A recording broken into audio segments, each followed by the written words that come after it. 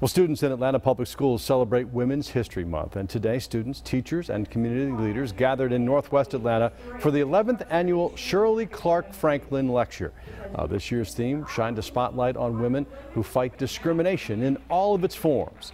And that was the focus of the keynote speech delivered by a Spelman College student and youth advocate. She says it's often important for students to hear from other young people.